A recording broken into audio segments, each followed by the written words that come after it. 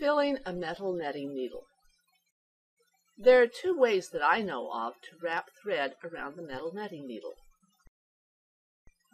In this video, I will demonstrate the way my grandmother taught me.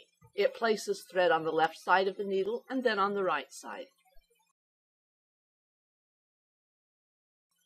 As you can see, this netting needle has a small hole at one end.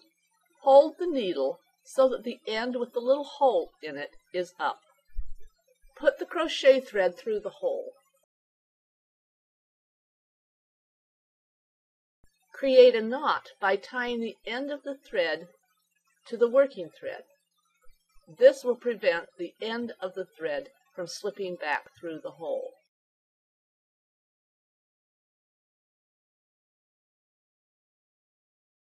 Hold the needle in your right hand.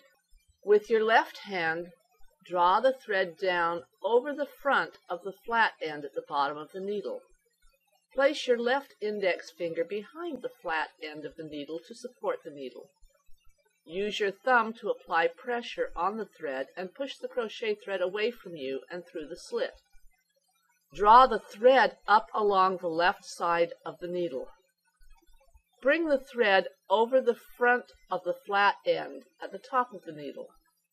Place your right index finger behind the flat end of the needle to support the needle. Use your left thumb to apply pressure on the thread and push the crochet thread away from you and through the slit. Always remember to push the thread through the slit from the front of the needle to the back of the needle. Now let's repeat those steps again. With your left hand, draw the thread down over the front of the flat end at the bottom of the needle. Place your left index finger behind the flat end of the needle to support the needle. Use your thumb to apply pressure on the thread and push the crochet thread away from you and through the slit.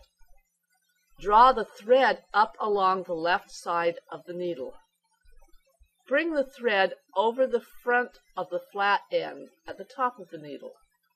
Place your right index finger behind the flat end of the needle to support the needle. Use your left thumb to apply pressure on the thread and push the crochet thread away from you and through the slit. Always remember to push the thread through the slit from the front of the needle to the back of the needle. You repeat the wrapping process several times. The exact number of times is not important. I usually do it about 5 times.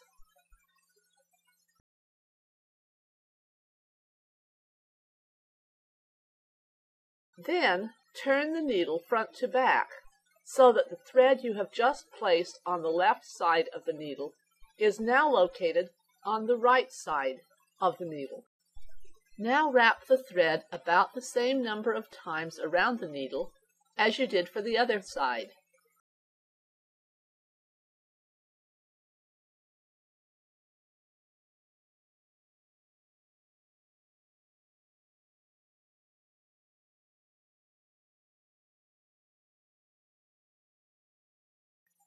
Continue wrapping the thread around one side of the needle and then the other side of the needle until the needle is as full as you desire.